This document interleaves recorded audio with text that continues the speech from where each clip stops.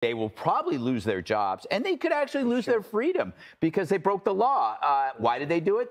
They assumed they had a free pass. You know, if you analyze their claims, you could be called racist. And they had a judge that seemed legitimately terrified of his previous employer. It was like Dwight Schrute interviewing Michael Scott, right? It just appeared that even in the testimony when she went off the rails, she was in control because the judge was too scared to rein her in. And I think the bigger picture here, when you step back, is how all the major critics of the left have been targeted by lawfare. So whether it's the January 6th protesters, Trump, Lindell, Musk, Giuliani, Bannon, Fox, there are lesser-known names who are being targeted.